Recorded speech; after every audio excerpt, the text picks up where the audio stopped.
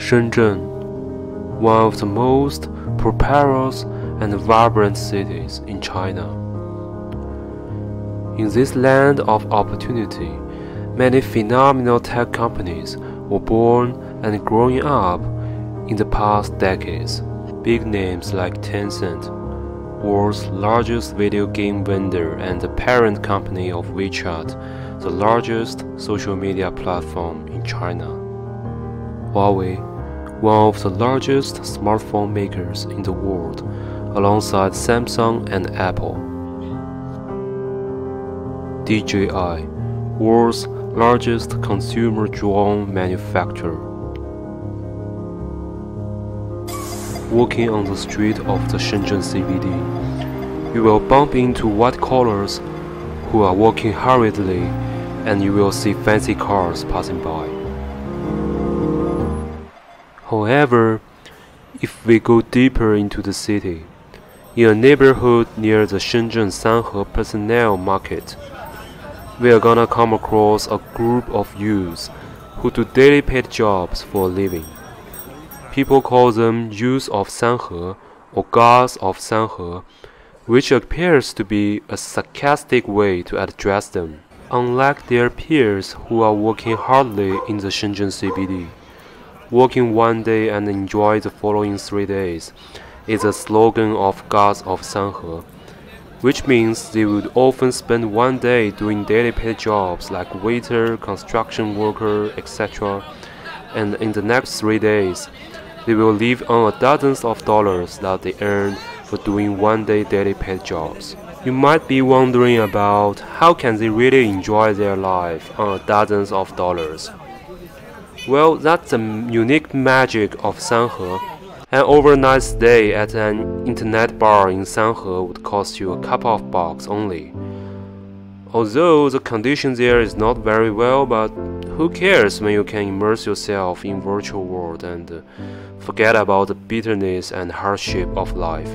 Wanna get some sleep? Another couple of bucks would get you a bed space in Sanhe. Feeling hungry? You can feed yourself by eating the famous guabi noodle, which would cost you less than $1 in Shuangfen Noodle Shop, the cheapest restaurant in Shenzhen. Sanhe has the lowest cost of living in Shenzhen, which makes the lifestyle of working one day and enjoy the following 3 days possible. You may want to ask me, what if they couldn't find a daily paid job and they are running out of money? Well, if that's the case, it's time for them to enter into the mental state of guabi, sleeping and answering the call of nature on the street, eating one meal a day until you find another daily paid job, and then repeat everything all over again.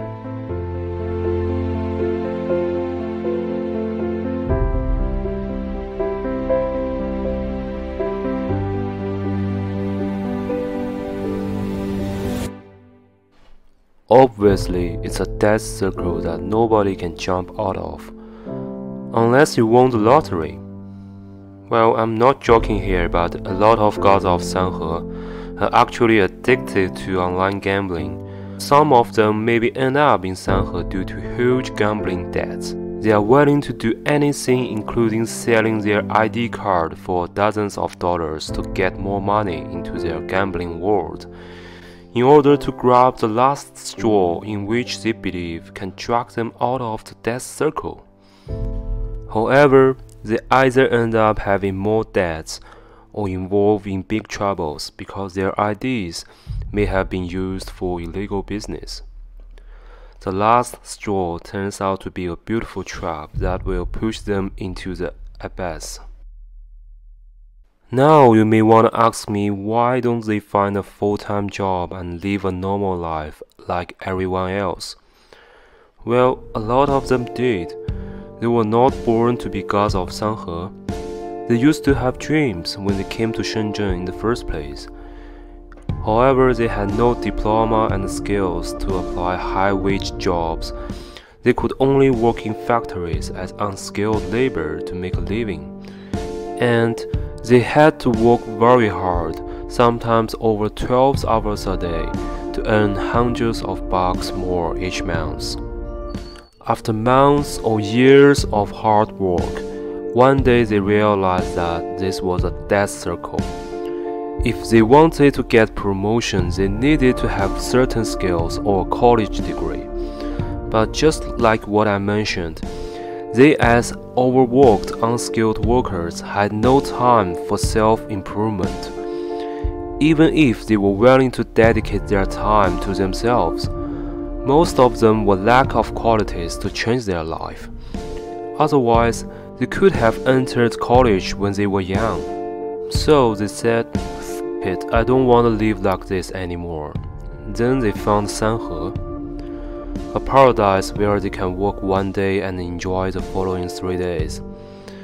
At first, they didn't see Sanhe as a long-term plan, but once they were influenced by the senior gods of Sanhe and got used to the lifestyle there, they couldn't help but sinking to Sanhe eventually. It's another death circle but with less bitterness and hardship. They don't have to get up early and work overtime in order to earn more money. They don't have to worry about how can they get married and settle down in Shenzhen, where the real estate price is soaring high. They finally realize that the most important thing in life is enjoying now. Well guys, this is the story of gods of Sanhe. I don't know what's your opinion on them, but to be honest with you, when I first heard of their story, I despised them a lot. I think they got what they deserved because they give up on themselves, and they choose to live like that because they are lazy and had no desire to improve themselves.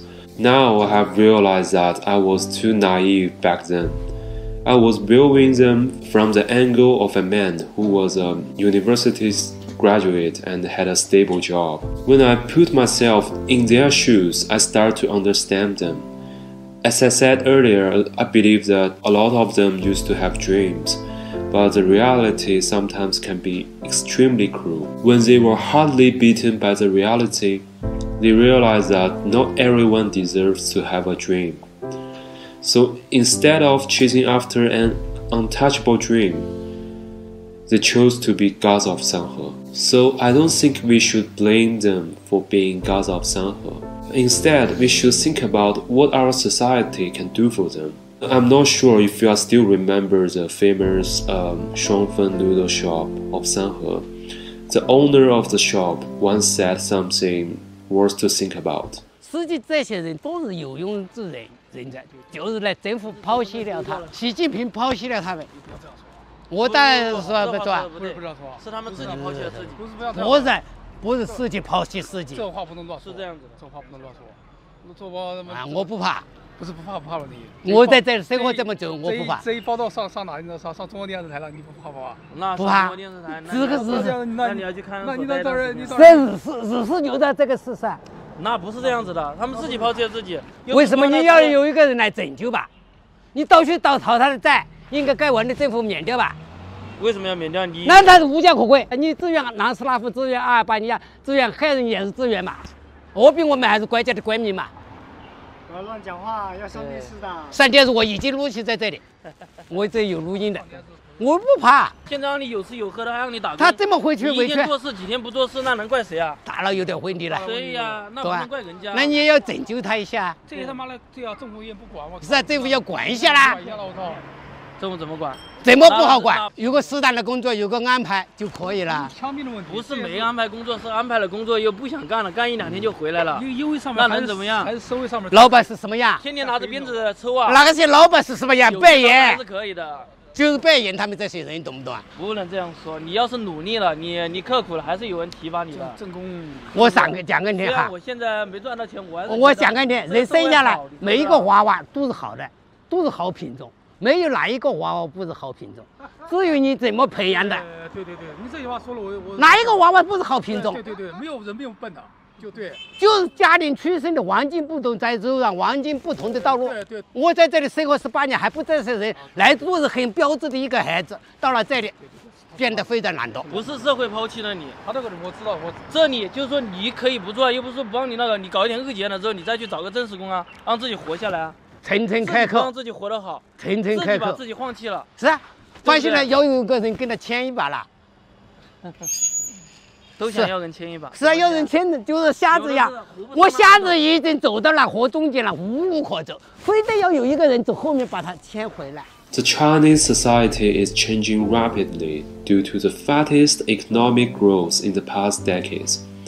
However, at the same time, lots of social problems have emerged, including the growing gap between the poor and the rich, and the soaring high real estate price in megacities like Beijing, Shanghai, and Shenzhen, and the culture of overwork in many industries, etc. Nowadays, not only guys of Sanhe, but many college graduates, they tend to live in a low desire life. They don't buy an apartment, they don't buy a car, and they don't want to get married and have a kid. There is a specific Chinese term to describe this kind of lifestyle called Tangping, which literally means lying down. In this time point, the Chinese government announced three-child policy in May 2021 due to the issue of aging society. However, as I mentioned earlier, a lot of young Chinese people, they have given up on following regular life paths.